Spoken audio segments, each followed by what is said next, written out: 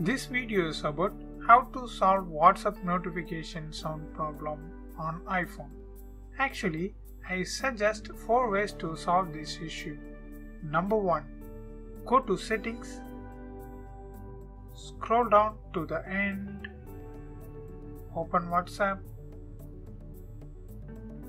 Notifications, and make sure this toggle button was turned on, and check everything was turned on this page. After that, tap WhatsApp notification settings.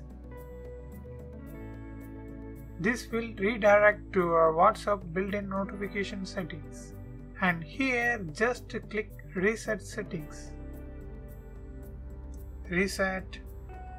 OK, done. Now check your issue was solved.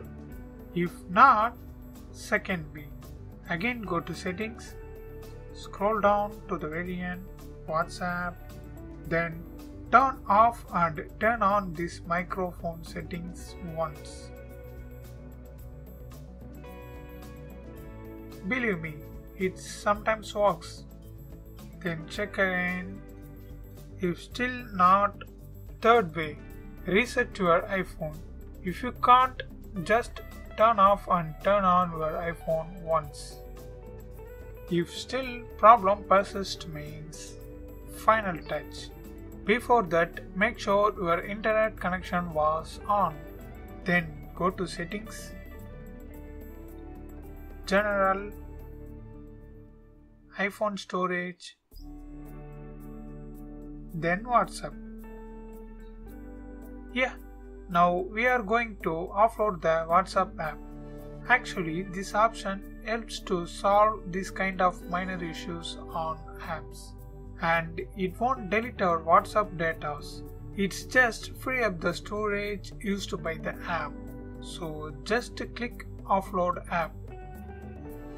Again click that. Now click Reinstall App.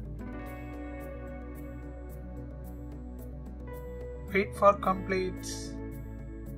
Yeah, offload option completes now. Then check again. Sure, it works. That's it.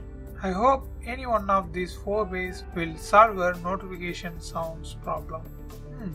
Thanks for watching.